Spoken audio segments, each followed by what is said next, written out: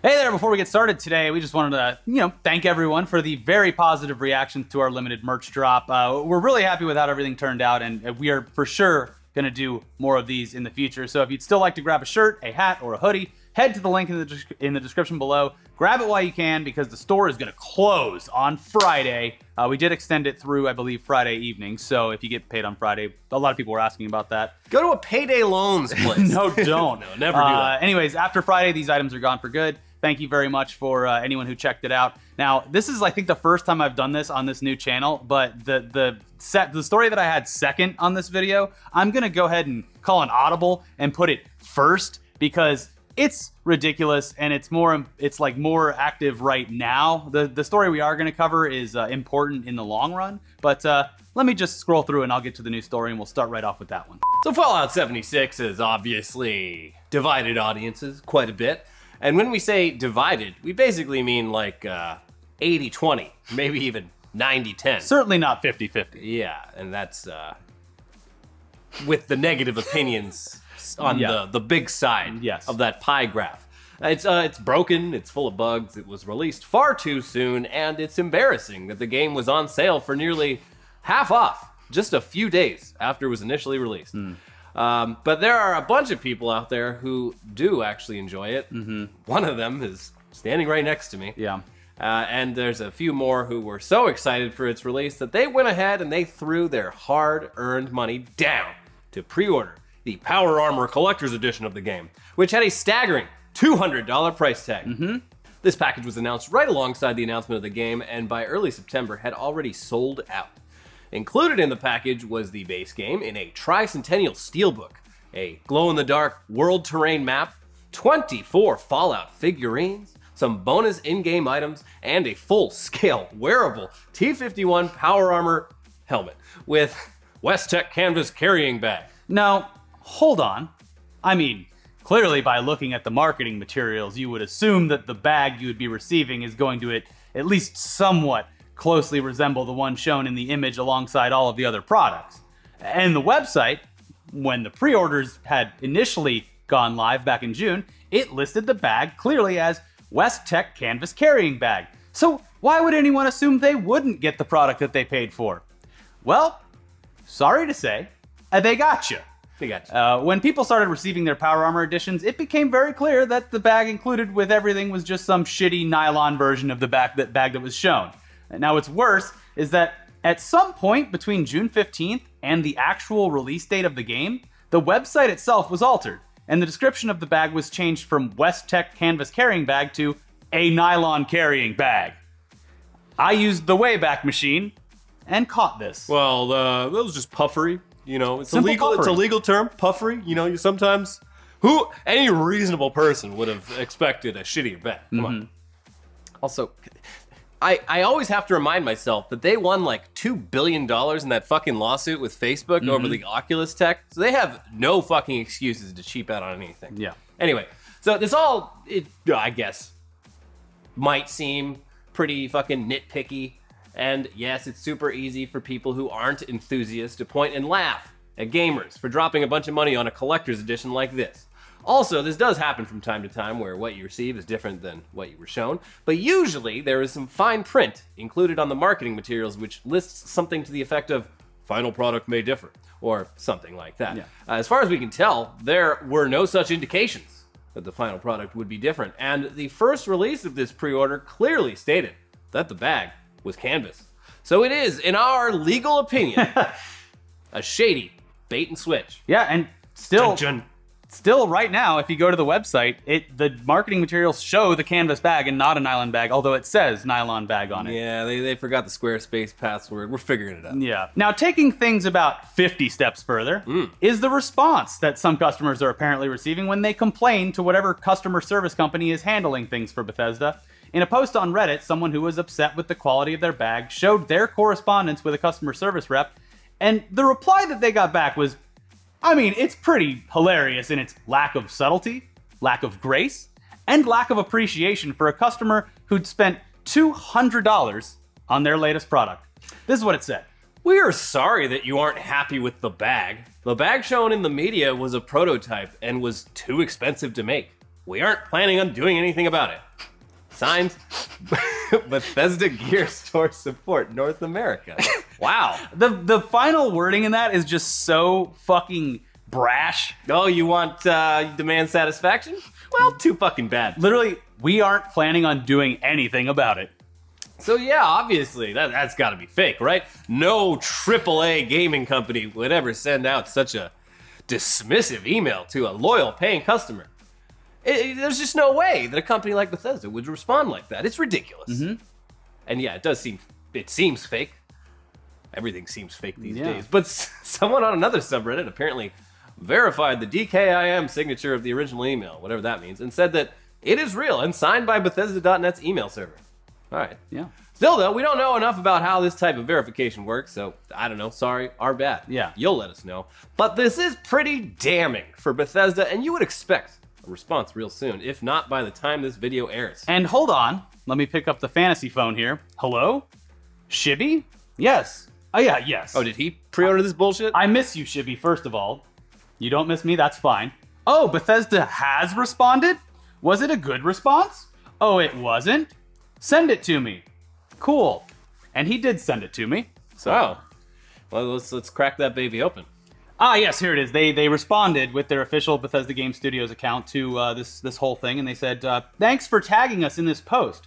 We're not sure if you've seen this make the rounds on various areas of the internet yet, but we have made an official statement about this issue and included it below. The Bethesda Store's support member is a temporary contract employee and not directly employed by Bethesda or Bethesda Game Studios. We apologize to the customer who took the time to reach out. The support response was incorrect and not in accordance with our conduct policy. Unfortunately, due to unavailability of materials, we had to switch to a nylon carrying case in the Fallout 76 Power Armor Edition. We hope this doesn't prevent anyone from enjoying what we feel is one of our best collector's editions. Thanks again. You guys know all about scavenging, right? Sometimes you need a little bit of aluminum. You need some parts. We only had 400 slots for canvas in our stash box, and well, you know, we had to make some big sacrifices so that we weren't over-encumbered as a company.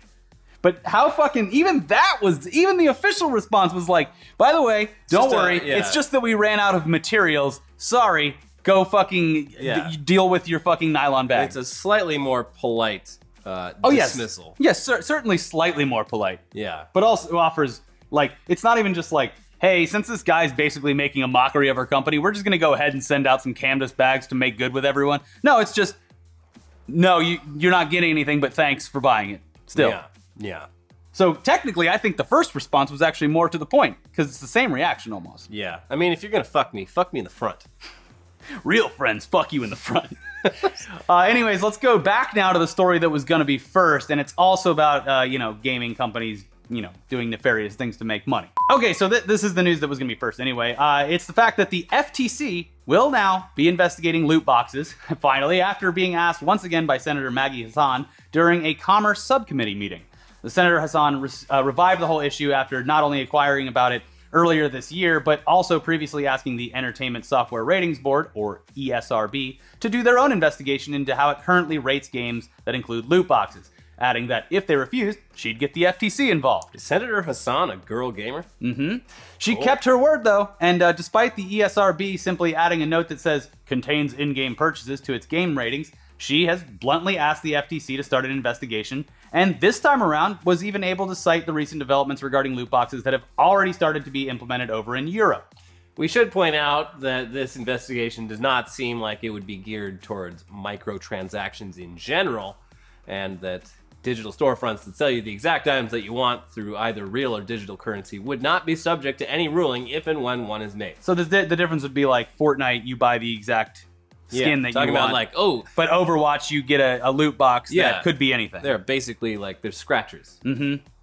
But you don't even get a physical reward from them. Anyway, it's for those mystery loot box systems where you pay real currency for the opportunity to potentially win something you want, which is similar to gambling, because it is, despite there being, in most cases, no monetary value in these rewards. So in her statement, it's like gambling, but it's even stupider. Yeah, and also like, well, how you phrased it with it's like scratch offs. Well, at least that money partially goes to the education system in the state where it happens. Yeah, If Blizzard was donating all the loot box money to the education system in Irvine, then sure, we'd have the biggest and brightest coming out of Irvine. Irvine doesn't need any education funding.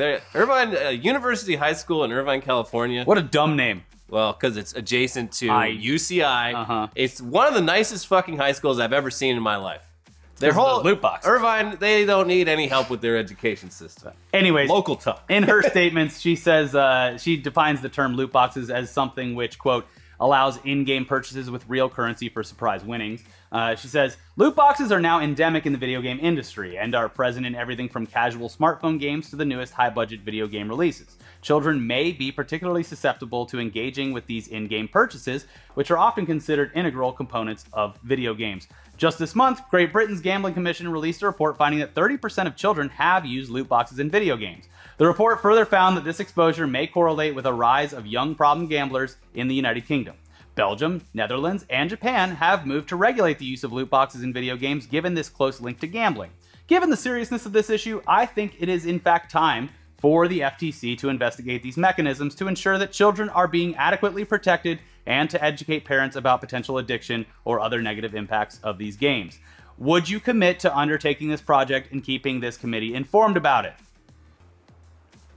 Damn, Senator.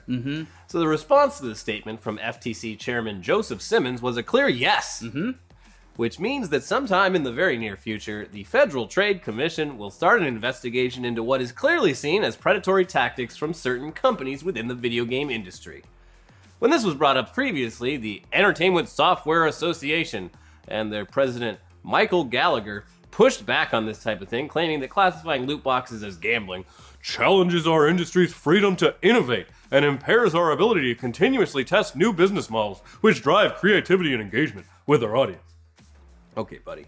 And in an immediate response to the pending investigation, the ESA sent a statement to various outlets, including one to Polygon, where they said, loot boxes are one way that players can enhance the experience that video games offer. Contrary to assertions, loot boxes are not gambling. They have no real-world value. Players always receive something that enhances their experience, and they are entirely optional to purchase. They can enhance the experience for those who choose to use them, but have no impact on those who do not. Is the ESA like the NRA of video games?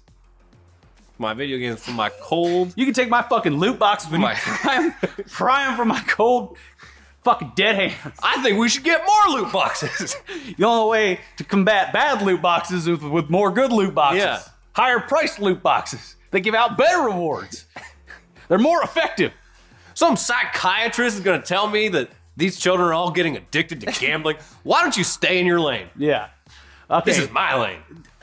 We know that the last part of his statement, the one that it doesn't have an impact on games if you don't get them, that's kind of bullshit. Yeah, there's a lot of pay-to-win games out there. Yeah, it's primarily thanks as far as AAA games go, thanks to the controversy that erupted last year surrounding the Star Cards loot system that was tied to Battlefront. When it comes to mobile games, that's even worse. Oh, yeah. The other part that doesn't really hold water is that you can just choose to not purchase any loot boxes for a chance to win, which, yeah, it's true, but in the statement, they're trying to show that it's in no way similar to gambling, which you can also choose not to do. Yeah, this is like setting up a daycare center in the middle of a Las Vegas casino where none of the security guards are paying attention, just being like, guys, I don't see the problem. I mean, yes, some of the kids are running around pulling on the slot machine arm. It's fun. But, like, that's their choice. Yeah. Just because we put the daycare right in the middle of the slot machine section doesn't mean it's our fault that this is happening. So, in their statement, they completely avoided mentioning how whether or not these types of mechanics are predatory when it comes to children especially, because you could just assume this type of shit could, at the very least, make them more susceptible to a potential gambling addiction in the future. You could say that. You could. And you might be right. You could. So, this issue is a strange one for us because, on the one hand, we're not fans of loot boxes in general, but it's also hard to argue that if games are rated specifically for adult consumption, M for mature, PEGI 18, that the developers and publishers shouldn't be allowed to implement something like this. In that case, it would be kind of like on you. You're an adult. We're all adults here. Yeah. It would be on you to participate in the gambling, or it's not actually gambling, participate in the games of chance or not. As long as the rewards are, in fact, simply cosmetic and don't give you a competitive edge specifically in a multiplayer setting. But when it comes to games that are geared towards kids and feature ratings that tell parents, this game is fine for your kids, then yeah, it's probably a pretty fucking bad idea to include loot boxes. And maybe that should have some oversight. But hey, you let us know what you think in the comments below. Yeah, because I'm sure this will divide people, just like Fallout 76. But to add on to all of that really quick at the end here, it's kind of already been proven that publishers, they will fight back against this type of regulation by simply taking their games away from fans instead of removing the loot boxes. And that's done as a way to spite the governments who put restrictions on them. Just last week, it was reported that Square Enix had pulled 3 games off the market in Belgium because of legislation in that country. Mobius Final Fantasy, Kingdom Hearts Union X, and Dissidia Final Fantasy Opera Omnia, whatever. They were all taken down. And yeah, those are just mobile games, but it's a clear signal that publishers can and will make things unavailable to consumers if they can't monetize them in the certain ways that they want to.